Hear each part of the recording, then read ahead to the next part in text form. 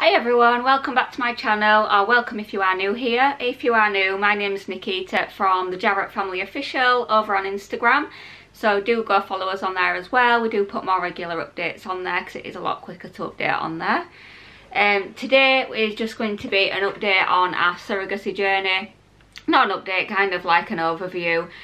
Because we are on the 18th of May today. And on the 27th of May will be a whole year since we started the surrogacy journey.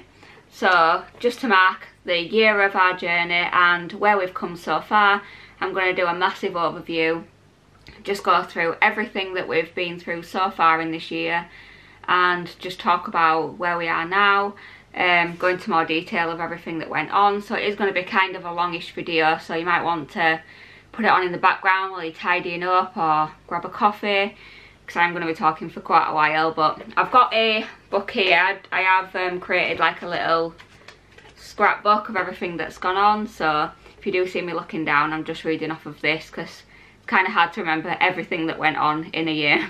So we'll get started on this. So like I say, our surrogacy journey started on the 27th of May. What happened was we let family know that we was going to like go ahead with surrogacy. We wanted to let them know how we was going to have our child in the future and let them know of the situation, so they knew what was going on, so it wasn't a big shock to everyone. So we let everyone know, and on the 27th of May at 3:48 Jen called us and said that she would carry our baby. She offered to be our surrogate, and it was an absolutely amazing moment. I will never forget that phone call. I mean, that phone call has practically changed our lives forever now, and that was the start of our journey.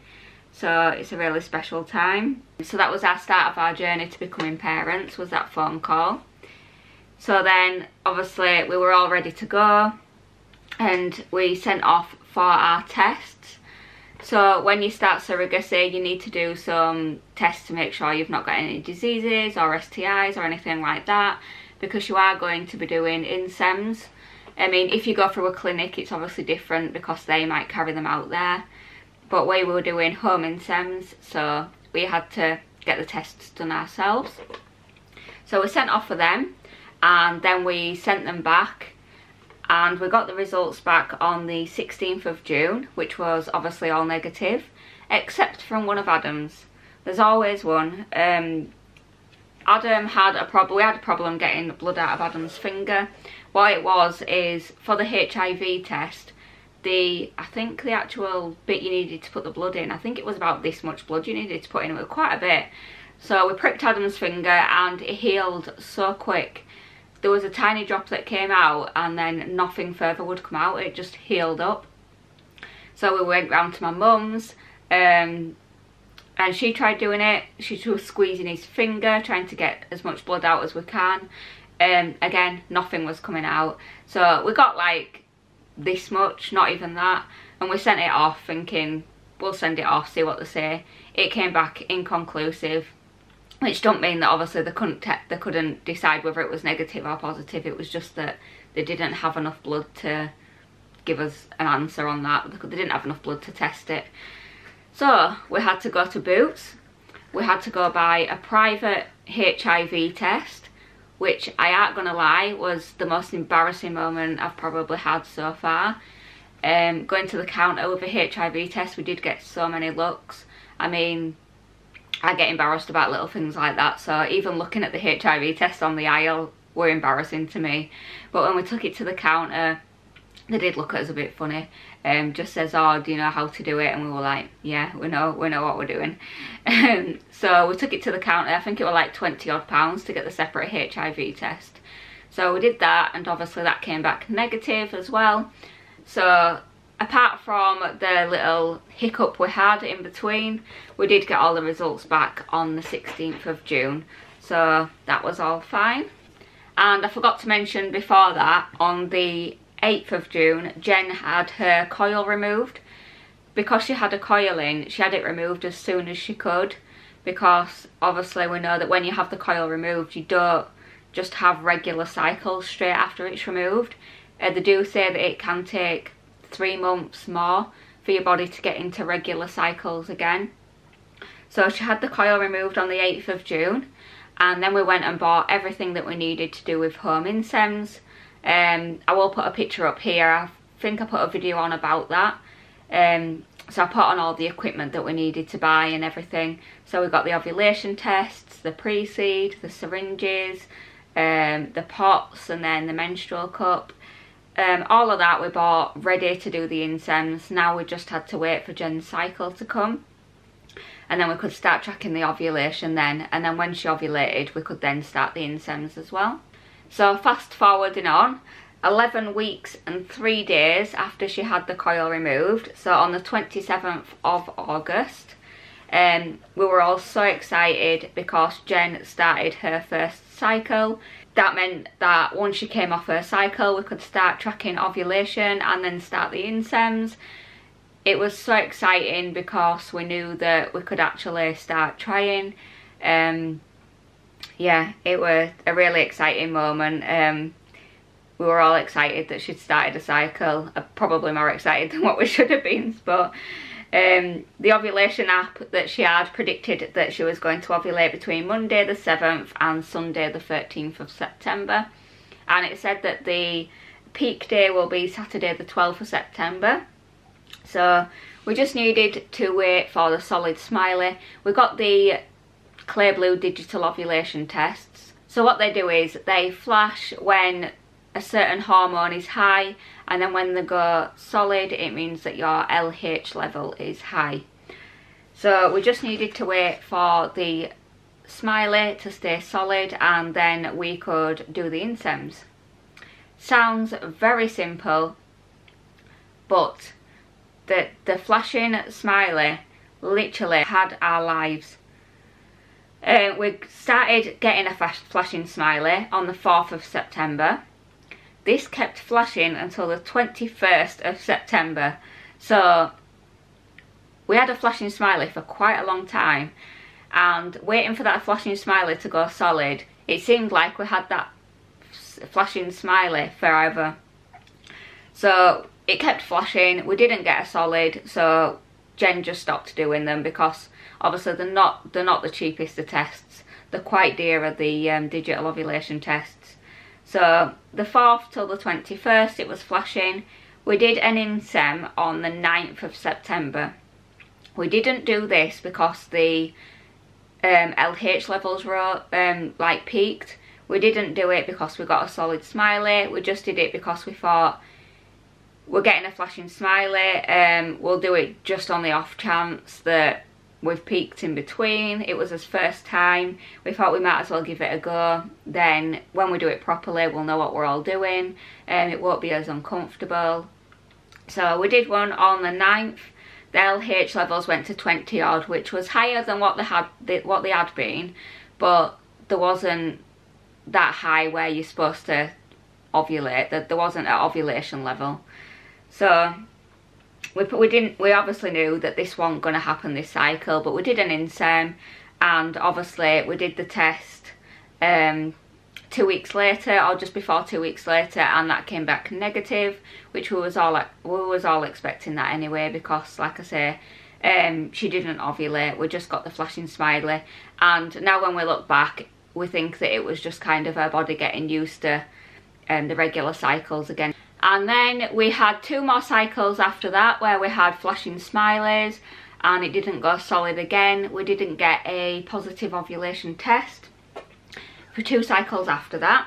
On the 17th of January we did get a positive ovulation test. Like, hallelujah. We got a positive ovulation test and the flashing smiley finally went solid. It went solid, which was an absolute miracle, especially because all we was getting was flashing smileys constantly. So she got I'll just have a look. So yes, on the 17th of January we got the positive ovulation test, and we did insems on the 17th, so the day of the positive ovulation test, and the 18th, the day after the positive ovulation test. And we did it the day after as well because the levels was still really high, but there was coming down, but there was still high. And when you do get a positive ovulation test, you've got to remember that it doesn't mean that you're ovulating there and then that day. It means that you're going to ovulate so many hours after that positive test. So we did the day of the positive and the day after. And then it was the 2-week wait, which we had to wait and obviously see if the insems had worked. This was our first proper month of doing insems with a positive ovulation and ovulation happening. So the 2-week wait felt like forever.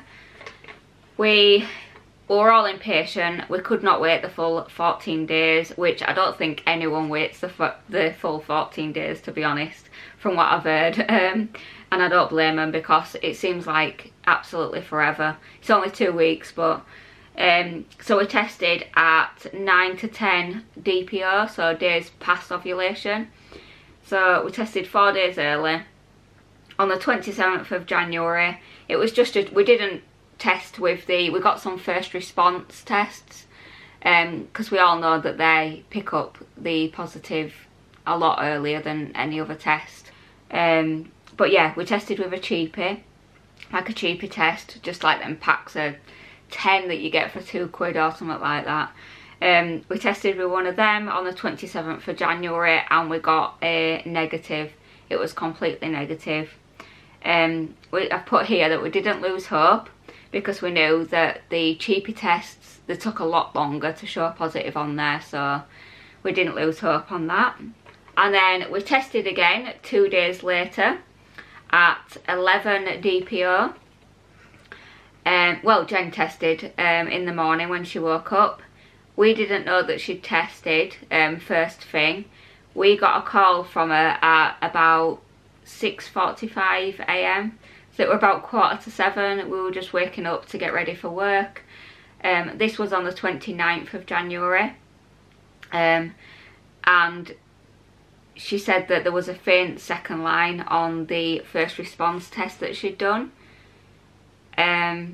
Literally that moment was surreal. Like I was in a daze, like for the rest of the day. It was so surreal.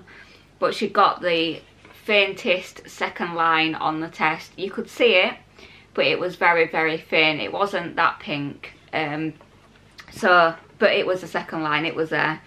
We were shocked, excited, nervous. There was so many emotions that went through like your mind at that time. It didn't even feel real, to be honest. It felt like it didn't even feel like it was happening. It took a long while for it to sink in. We was obviously really, really excited and glad that we'd got the second line. Yeah, we weren't expecting it to work first time either because, like I say, it was the first time we'd done it since a positive ovulation test, and we weren't expecting it to just work first time. So that was a shock as well. So now all we had to hope for was the second line, the one that was positive line, to get darker. I'll put a picture up here of like how the second line was, and as you can see, it was very, very faint.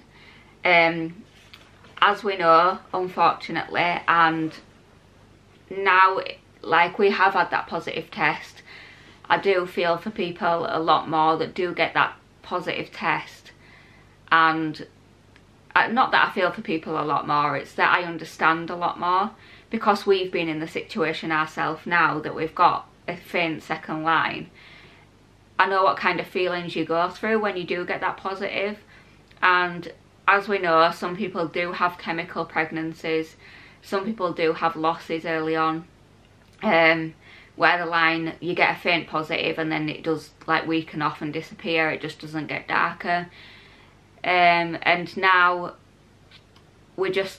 I was like so worried that it was just going to disappear, because I'd seen like so many stories where they'd got a positive and it had just gone. So now we was just hoping that the second line would get darker and the test would be more positive every single day. And the next test, we was going to test every other day, like I say, but Jen did a test on 12 DPO the day after, and it did say it was a digital clear blue, and it did say that she was pregnant, and it said 1 to 2 weeks. So that was obviously a positive sign.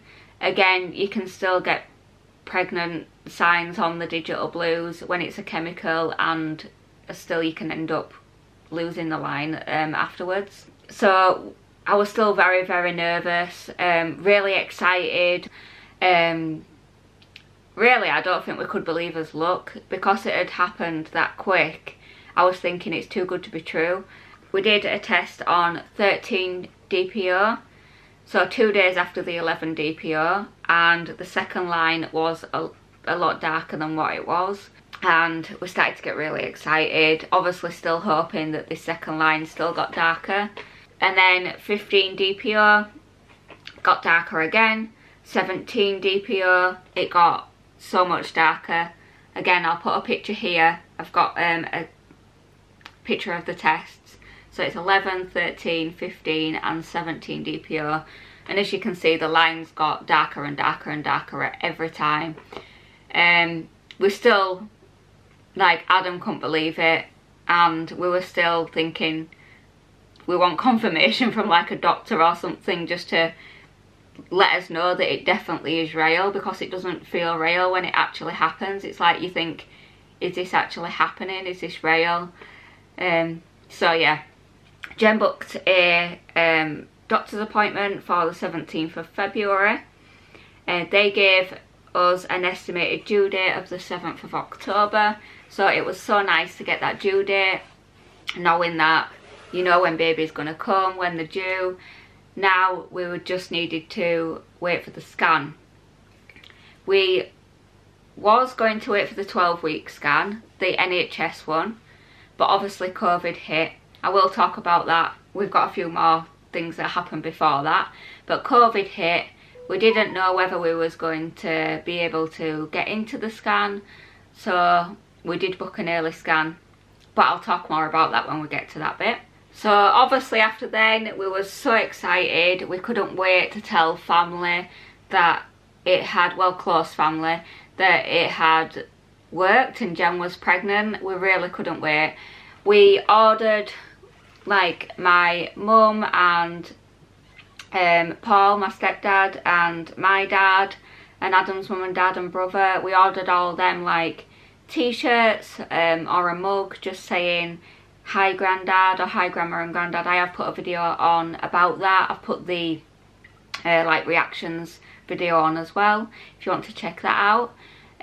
So we did order all that stuff, and it was due to come after the scan, or was it a week before the scan? Anyway, all the stuff came early, which wasn't good for me because I was so impatient anyway, couldn't wait to tell anyone, and all the stuff came early. So we had to tell people early when the stuff came because I just couldn't wait. It was all there ready, and yeah, I couldn't wait to tell everyone. So we told everyone the news, just like I say, very close family for now. We told everyone the news. Everyone was so excited for us, just seeing people's reactions and like how happy they were for us. It was just so nice with that day. Again, another day that I won't forget. And we couldn't wait, like I say, to the 12-week scan. It was the NHS scan, is the 12-week scan that you get in the UK. We couldn't wait until then because we found out so early, because we was testing straight after ovulation, because we knew when ovulation was, we knew when we did the insems, so we knew when to test. Like, naturally, if you're just trying for a baby and you're not tracking everything, sometimes you find out a lot later, so you haven't got as long to wait. But we practically had the full 12 weeks like to wait. So, and plus of course, because of COVID, it got to a point where you wasn't allowed anyone into the scan with you in the hospitals. So I went emailing around every single scan company asking if we could all go in due to the situation with it being a surrogacy pregnancy. And one place did get back to us and said that all three of us could go in, which was absolutely amazing. So we booked that for the 27th of February. and that was the 8-week scan. Baby was 8 weeks at that point. So we had the scan on the 27th of February, but it's so like funny to say this now because we've obviously had more scans since, but at the time baby was like a little blob like on the screen. Obviously like I could see, you could see the head and the body, but it was like a tiny little blob and didn't have no movements whatsoever. And now like she's just flipping around all over the place and kicking and everything else. But back then, at the time, it's like the most amazing scan ever, and you don't think that it can get better. And then as you have more scans, you're just more amazed every time you see them and how much they've grown and how much they're moving and everything like that. It's just, it's amazing. But yeah, she were a little blob. We didn't know she were a she at this point, but baby was a little blob about this big. I'll put a picture up there. And she just stayed a little still. She had a little yolk sac right next to her head. And we heard the heartbeat, which was absolutely amazing and so reassuring. As soon as she did put the scan on there, she did say straight away that she could see the heartbeat flickering. So that was absolutely amazing that she did that. It was so reassuring that she said that straight away. So yeah, the 8-week scan was like the first scan, the first time we got to see that baby were in there. Again, it was so surreal that it had actually happened in the first place, like first time. Next we went to the 12-week scan, and that was on the 26th of March. We went to the 12-week scan. We couldn't believe how much baby was moving.